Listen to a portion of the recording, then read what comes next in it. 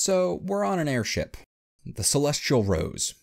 It's larger than the last one, and not an obvious conversion of an ocean ship, but still styled after one.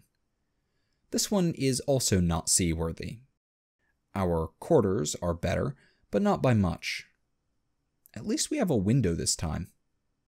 It's about 90 feet from stern to stern, 20 feet wide. I feel it's slower than the other one. Maybe because it's bigger. This one is leaving a magical green fire trail behind it as well.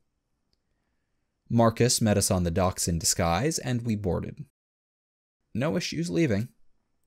While the people of Winterfield and Brightly thought Aeolin was an isolationist city, it isn't. They do open trade, just not in that direction, and it's mainly exports going out, and the occasional adventurer coming in.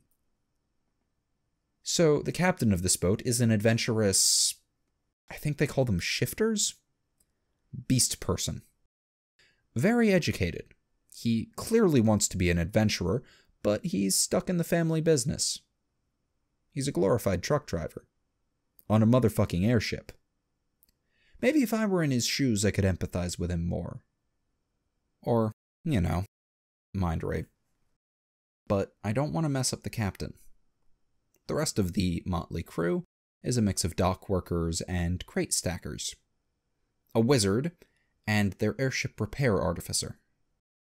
There are other passengers. A family of excitable halflings. I haven't seen too many of them around, and they creep me out.